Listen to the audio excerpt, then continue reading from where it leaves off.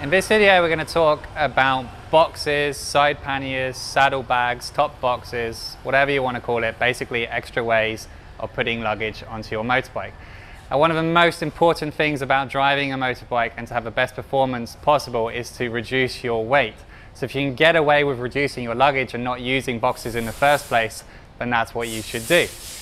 Now what we have here is your standard adventure motorbike setup. We've got aluminium side boxes on a Honda CB 500X. To get a setup like this, you need to buy a rack, but it's usually specific to your model of motorbike. In Vietnam, Jivi sells them. These are also Jivi aluminium Trekker boxes. Again, you can get them here. The total setup is going to cost over $1,000, but you can do it, and it's one of the best ways of adding luggage space to your motorbike. Now these are great because they're waterproof, they're lockable. At the end of a hard day, you just unclip it from the motorbike, take them into your hotel. If you're camping, you can use this as a seat. So there's a lot of extra benefits to one of these. In terms of crashing, these boxes do cave in. We've even had them sort of snap. We can weld them back together. So in Vietnam, maintaining boxes like this is actually very easy. In other countries overseas, maybe they get to a point of being called a write-off. But here, super easy to maintain. And one of the big risk factors with having big side boxes is to make sure they're not wider than your handlebars. This is really important for navigating traffic and is an element that people often forget about. If the boxes are wider than your handlebars, this is not safe. So when you're looking at side boxes versus a top box, in my personal opinion, you should always go with the side box because you've got a lower center of gravity, you haven't got all the mass up high.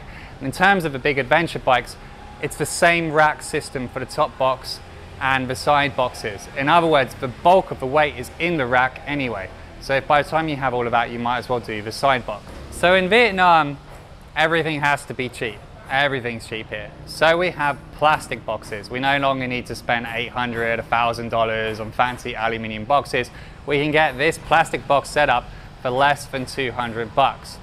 And it works. The downside to these is the locking system often breaks, the locks actually fall out, and also if you crash, the box just shatters into 1,000 pieces. Once that happens, it's game over, you now need to buy another box. Overall, when you're looking at small bikes, these will go on winners, exciters, even things like air blades and blades. And the rack system that Jivi has, although it works, is incredibly heavy for a little motorbike. So if you do go down this route, although the plastic boxes are light, the rack system is heavy and you're putting a lot of weight onto a small motorbike. If you care about performance, you'll feel the difference when you have the racks on it, and that is worth keeping in mind. Now Jivi actually have the top box rack separate to the side box racks on these sort of small motorbikes. That's not normal when you're compared to looking at big adventure bikes overseas. So on a small motorbike, it may be worth getting the top box, which I'll explain with the Honda Airblade later. So here we have a Honda Airblade with a top box, and you can put top boxes on pretty much any motorbike in this country for around $60. It's incredibly cheap. Now with these top boxes, the lock systems don't seem to break, although they are still really fiddly. And when it's on the top of your motorbike, you don't have to worry too much about crashing. So again, you're not going to have a situation of them breaking into 1,000 pieces. You also don't have the metal mount on the side that's for the side boxes, so you're saving a lot of weight in that area too. But you still have to keep in mind this steel mounting system plus the mounting base plate for these boxes is incredibly heavy when considering a 110, 150cc scooter. And it doesn't really matter which motorbike you have. If you install one of these and you're driving along slowly, let go of the handlebars, you will feel the motorbike wobble. And that's been caused by the top box.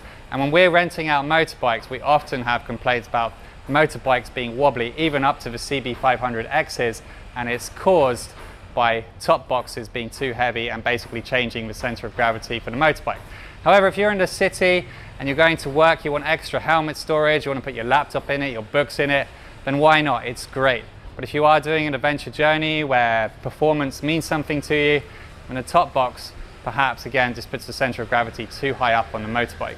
So this is a dual sport or an off-road motorbike, whichever way you want to look at it, and basically they have plastic flaps at the back. You can't get any hard box, side box setup for these motorbikes. It just doesn't exist. And people are always looking for ways to put more luggage on their off-road motorbikes. Now in Vietnam you can buy $50 side bags, but they're incredibly complicated to mount on your motorbike and they fall apart really quickly. There is no quick, cheap solution to adding luggage to an off-road motorbike. Basically, you have three choices in the world today. You have Krieger, which is what this is. You have Moscow Moto, not in Vietnam, and you have Wolfman, not in Vietnam. These are amazing. They start at about $350, but they work, and we have videos on them. They're reliable, they don't wobble around on the motorbike. It is the answer to your off-road dual sport setup. Don't try and do anything else, just get the Krieger bags. So we also have the Krieger soft bags for the big adventure motorbikes, but interestingly enough, when I was researching the weight between a hard box and a soft pannier by Krieger, because you need the mounting plates, the hard boxes came out around 1 kilogram more than the soft panniers. So that's interesting. So one of the advantages to the soft pannier is it doesn't stick out really wide. You also don't have to worry too much when you crash, it bending in, that kind of thing. Krieger products are built like tanks, you can't break them. So it's an interesting thing to consider. If you really do want to save weight, you should be going for the soft pannier setup, although the weight saving gain is very little. Every little counts though.